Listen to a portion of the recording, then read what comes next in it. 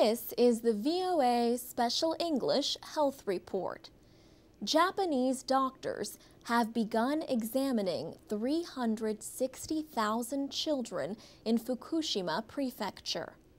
The goal is to learn the extent to which radiation may increase their risk of thyroid cancer.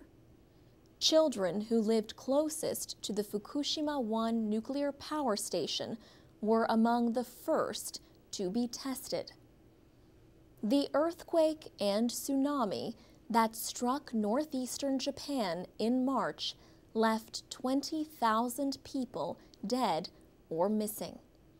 So far, no one has died from radiation exposure, but tens of thousands remain displaced from a 20-kilometer area around the disabled power plant.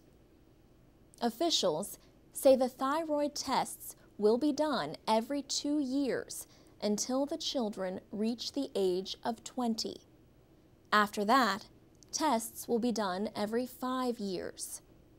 Most cancers of the thyroid gland can be treated if found early. Some people in Tokyo and other cities are measuring radiation levels themselves. They worry about a possible risk from Fukushima.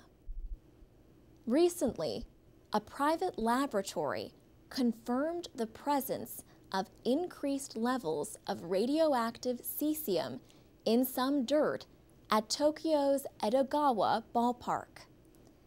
The area is nearly 250 kilometers from the reactors.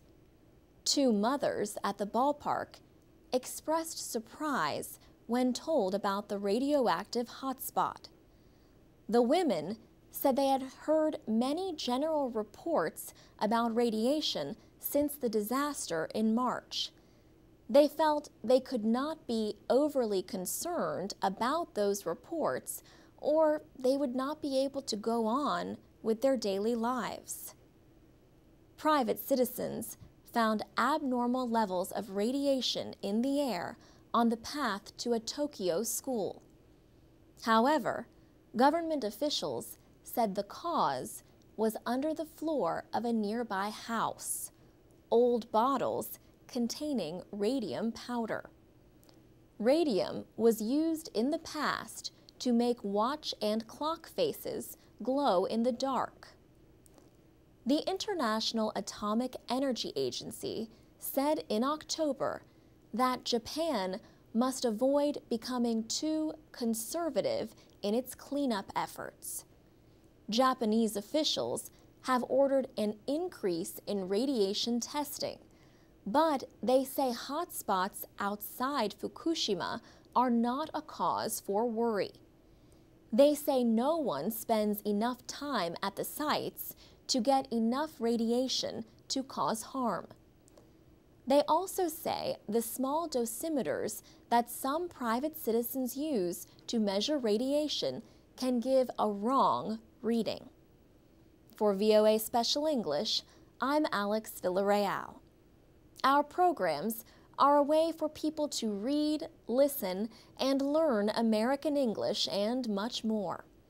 You can download transcripts and MP3s of our stories at voaspecialenglish.com.